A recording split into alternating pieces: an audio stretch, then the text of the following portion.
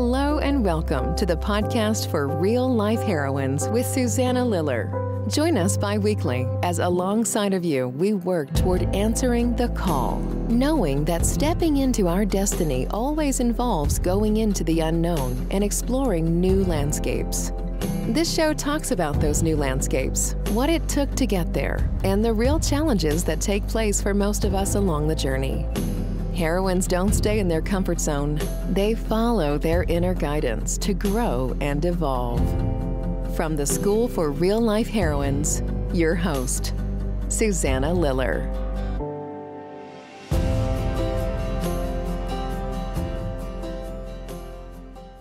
Hello, everyone, and welcome to my podcast for Real Life Heroines, where I am so fortunate as I get to interview real life heroines who are women who take a risk to try something new, to be uncomfortable, and as a result end up in a much bigger space than they ever could have imagined and grow themselves just as much. So thank you for being here with me and with my guest, who really is so much like what I just described, Marcia Agius. Marcia, welcome. Thank you so much, Susanna. First of all, I'd like to say thank you so much for having me. Honestly, I've watched your journey and I think you're awesome. Well, you and I have talked about how our journeys are very similar. And as I help you share your story, people are going to get that pretty quickly. But let me just share your bio so they have a sense of who you are and what you've done. And as I remarked to you, so what I always do, folks listening, is I send out a little survey ahead of time and I say, give me a short bio about what you do. Well, so my dear Marcia writes to me, wife and stay-at-home mom of 3, creator of Inspire Always, contributor to Ask Us Beauty magazine. So I said, that's a very humble bio. And that's you. I mean, truly. I mean, I know that about you. But I thought, well, they're going to need to know what's Inspire Always. So let me read what you have on your website. And then you can add anything that you think needs to be added, Marcia. But what you have there is Inspire Always is a community. So I think that's first and foremost so important to you. Community that features and highlights amazing women. It is a kind and positive platform. How nice to be able to say those words, right? Kind and positive. That showcases women and their incredible journeys. And okay, so right now, people listening, you're making a connection with me and with Marcia. Everyone has a story, and everyone is special. Now more than ever, we need to support and uplift those around us. Underline, ditto, high five. Absolutely. But there's more. Wait a minute. On her website. This website's primary purpose is to build a community and then provide that community with opportunities, tips, challenges to give back and spread kindness. What more? I mean, what a wonderful thing. Marcia, what would you add to that? Does that pretty much say what you're about? I think that pretty much sums it up. I do have to say the community is amazing. And so that's through the community is how I found you. And so I do feature just amazing women. And I think we all have a story and a journey. And by sharing that, we learn and we grow. Right. Which you did for sure, I know, as you took the leap to do this work. Because, I mean, the first part of this was wife and stay-at-home mom of 3. So just say, so you have 3 children and just tell us who they are. So I have 3 children. They're 27, 25, and 22. I stayed at home with them and it was amazing. And so through my husband's work, we traveled to 3 different countries. And as much as I loved staying home with them, it was such a terrible narrative that I thought I was just a mom, because I know now I'm so much more than that. So that experience was amazing. And as they've grown, so have I. And so I am now stepping into my journey. All right. So before you go there, and where you are now is in Toronto. We're in Toronto. Yeah. Yeah. I was saying to Marcia, okay, so we're separated. I'm here in Maine. We're separated by a country.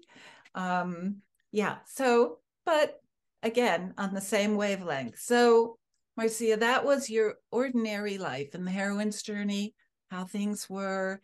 And then you turned 50. I did. And something happened. So what happened when you turned 50? Which I would say, when we were talking about this, it was kind of like a call for you to go on a journey. But how did you react to turning 50? I live a beautiful and wonderful life. So turning 50 was exciting and amazing for me. But I just think I wanted to do something different. And I think I have given to my kids and my husband and everyone else. And so as a celebration of my milestone birthday, I decided to do something for myself. And so I leaned into doing something totally uncomfortable. I joined an online fitness group. There I did a photo shoot, which I, in a million years, never thought I would do. And doing that little uncomfortable steps me out of seeing myself in a different light, actually, and seeing that things were possible, that I could do anything, basically. Right. And what I love about it is that it gave you a different perspective of you. And that is what I love. Also your wonderful quote, that your quote is to step so far outside your comfort zone you can't find your way back. And you haven't been able to find your way back. Yeah. It's long gone. It's long gone. My comfort zone is long gone. Can you even imagine doing that? Well, and let me just say, because you probably won't say it, you saw that you were gorgeous and other people said, oh my goodness, look at you. And can you even imagine, not that that's what your journey has been about, but you saw yourself in a different light. Can you even imagine if you had done that and then said, okay, well, all right, I'm going back to living my life as a stay-at-home mom, which is of great value, but can you even imagine doing that now that you know what you've done? Yeah, no, it's so hard to go back because literally it's evolving. It's learning about myself and what I'm capable. So it was more not the photo shoot itself and the visual, it was more of me getting there. Like it was the journey, as we say, right? And so to getting there and to meeting these amazing people, like I said, Team Strong Girls is a community of women supporting women, and that really is what sparked me to inspire always. That's what got you. So then so then it feels incredible, and then you get this desire to share your journey.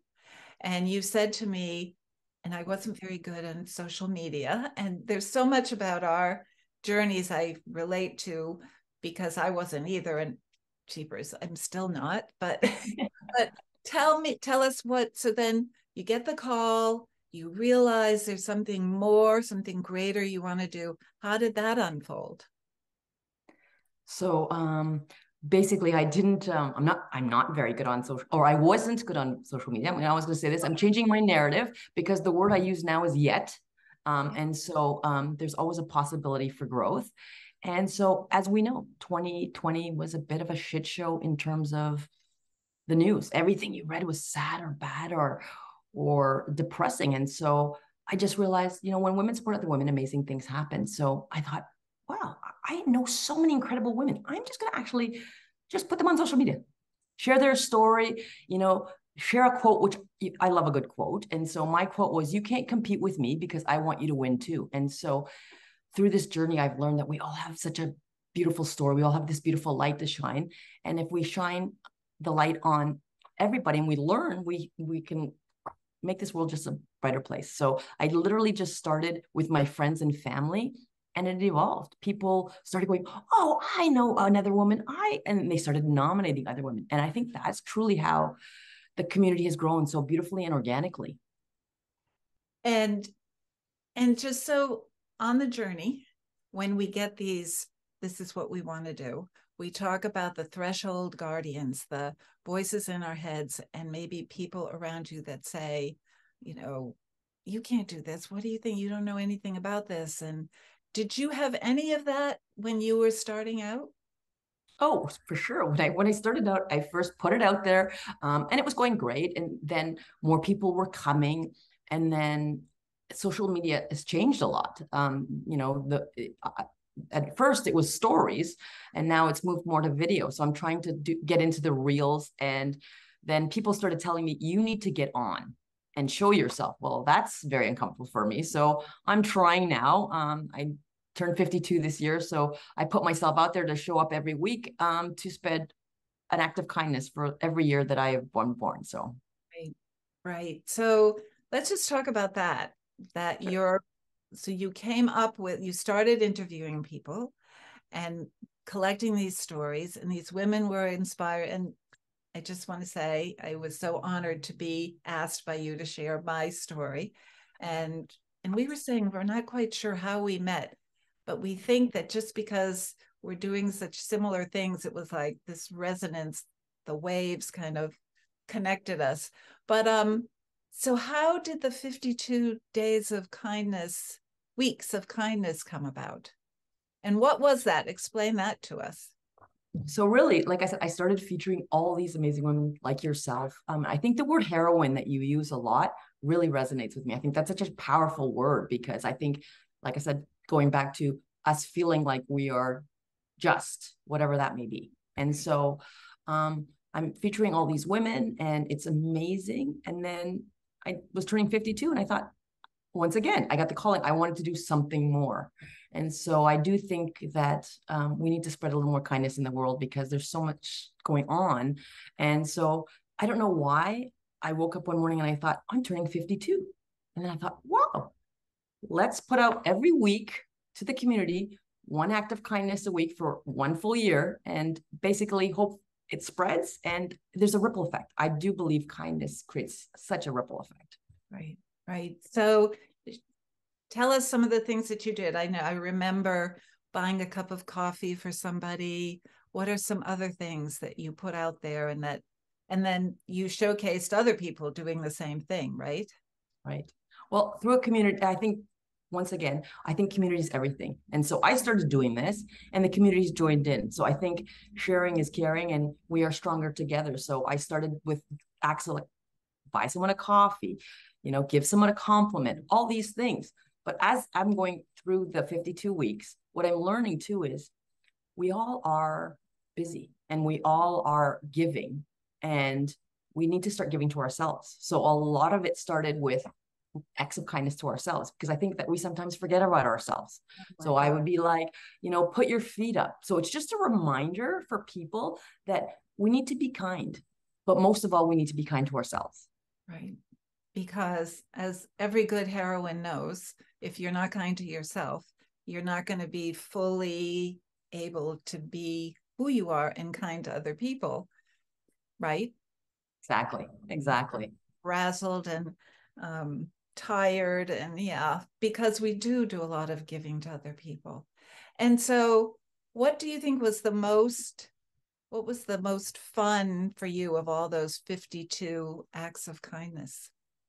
Can you even say?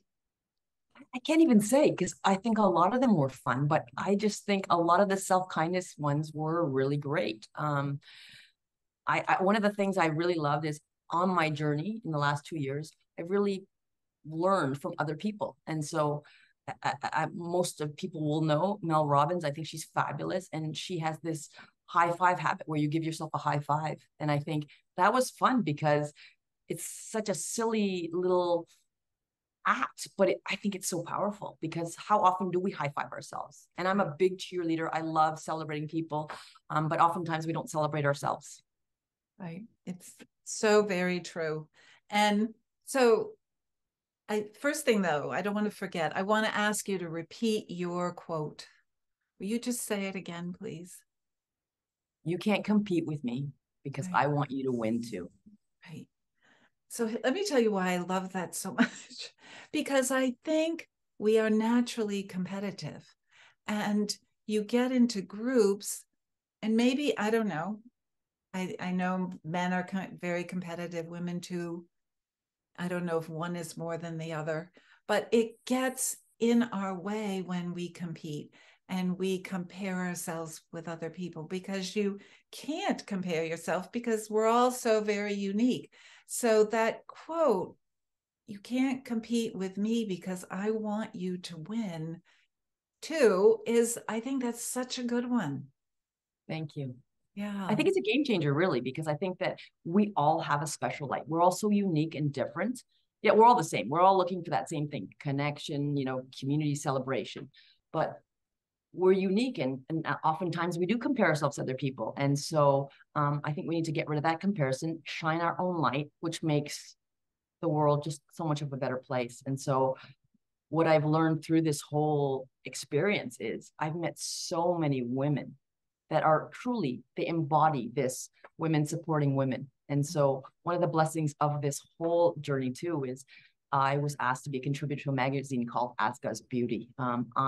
Same thing. I don't know how we got connected, the editor and I, but we hit it off brilliantly. And she is the exact same thing. And so she has been nothing short of the best supporter and a cheerleader for me as I am for them.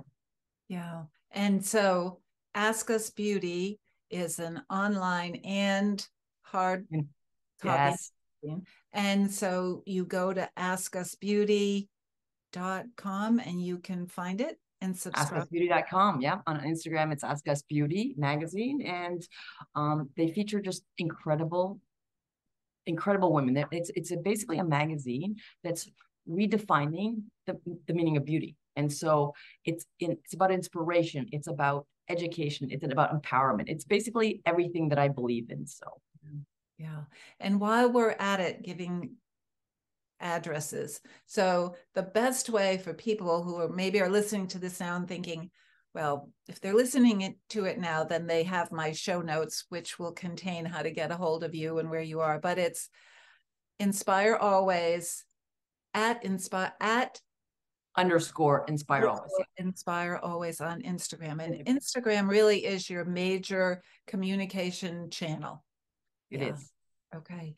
Well, so Marcia, when we talked before, there was another thing that I want to ask you about, because you said to me that there was something you were chicken about, that it was maybe what you were doing was your kind of chicken way of being out in the world. Do you know what I'm talking about? I do. When I first started to Inspire Always, in Team Strong Girls, there's an expression called aspire to inspire. So basically you share your story to inspire others. And the truth is, I don't think I ever had a really inspiring story. I didn't think I was inspiring. And so I decided I would do what I do best, and I would cheerlead other women. And so I've done that, and it's been amazing. But I am starting to show up a little more. It's that uncomfortable. One of the goals for 2022 was also for me was to do an act of to do something uncomfortable every month. And so that has equipped me and prepared me to do more and more things that are uncomfortable.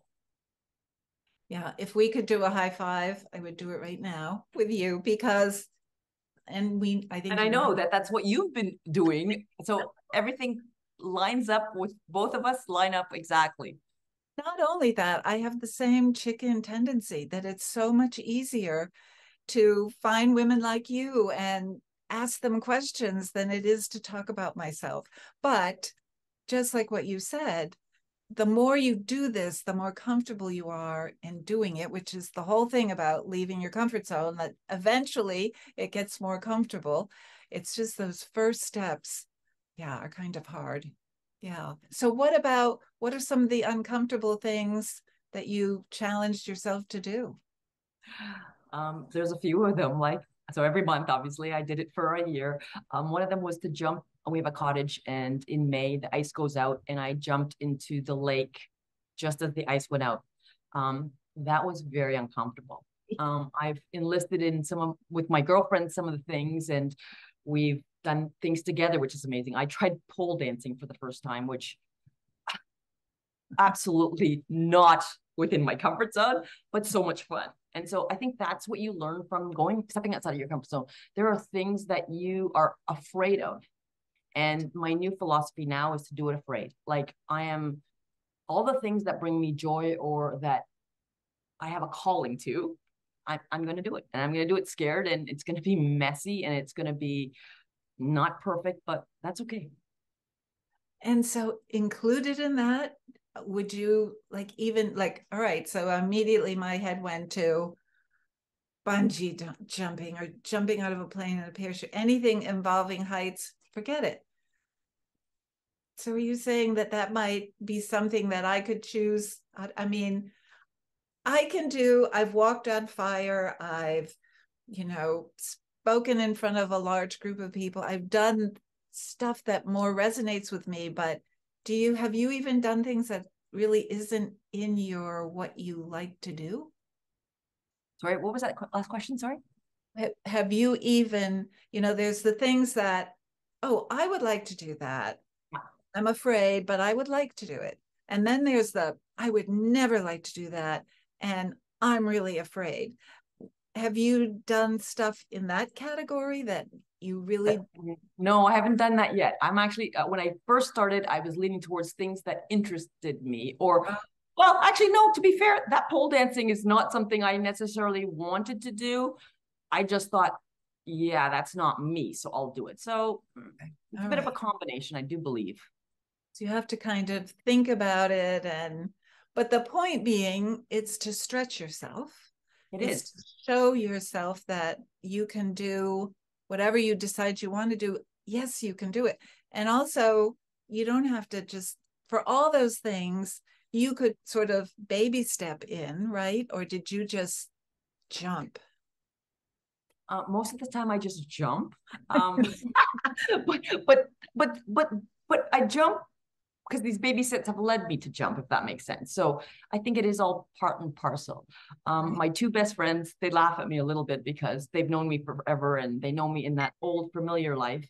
And a lot of times they'll say, who are you? Because I'll be like, oh, I'm doing a podcast today. And they're like, I'm contributing to a magazine, or I'm doing a photo shoot. And they're like, who are you? And honestly, I think that is such a compliment in terms of showing that my growth. I am actually turning into the person that I want to be, and I'm just reaching for the stars. And so, right. Oh, Marcia, it's never too late. That's another thing. It's never too late. At 52, I think, you know what? I've just begun. Like it is not I've raised my children and they are good humans, and my job is done. But I have a new job and a new path now. And so that's the exciting part. Would you say what I think is that it's really our job to evolve ourselves, to bring ourselves fully into that unique light that we were meant to be? I absolutely couldn't agree more. I think we need to evolve as humans, and as people, we need to grow. And so I think that's where the beauty lies. And I think the more you grow, the more you step into who you really are. To be my saying is always to be unapologetically authentic. And I think it's hard in today's society sometimes because there's always the should or the expectations, or again, the comparisons. Right. Like when I started this too, I didn't know, like, how am I going to navigate this all? Or what are people going to say? And I care so much, but now I'm starting to care less about those things that are unimportant. Right. You just have to do what you feel called to do. Yeah. So, it's just, again, so much commonality. And going back to it's never too late. I just had the opportunity to talk to a wonderful woman that had come to one of my retreats, and she is 68, and she had been through a difficult divorce and had left a lot of things behind, and was just sharing this story with me about meeting. It's sort of like he's the love of her life. And it just happened coincidentally, serendipitously. And it just is such a happy thing when people find what they've been looking for, and it's never too late. Yeah. Never too late. And I love that. Like, I love that. Yeah. So then, okay, what's next? I heard a little bird told me that something's happening February 17th. Yep. February 17th is Random Acts of Kindness Day. And so I had literally started the 52-week kindness challenge on Random Acts of Kindness Day because I thought, what better day to start it? And so as I'm wrapping up the 52 weeks, 52-week kindness challenge, I realized every week is a bit difficult for people. It's hard, and it's difficult to do something every week, but I still wanted to do more. Then there was a calling for me to create something more. So really my message is less judgment, more kindness. And I really am, I think, to who I am to the core, I do love spreading kindness. And I think it is so important. I think there's a ripple effect that goes way beyond the act itself. And so on February 17th, as we wrap up the 52-week kindness challenge, I will be launching a new thing called the Kindness Circle, where it'll be a membership where I will have people join, and together we will spread kindness. And through that spreading kindness, we will raise money for charities that need help, because I love supporting different charities. So I'm just basically taking all of the loves of my life and wrapping them up together in a beautiful package, because community is everything. And I think we're stronger together. So if I can create a community of givers and this kindness circle, I think that just makes the world a better place. Oh, I don't know. It's just wonderful, wonderful what you're doing, really. And I know that you've even since 2020, or even before, you've been giving a lot to charities. That's important work to you.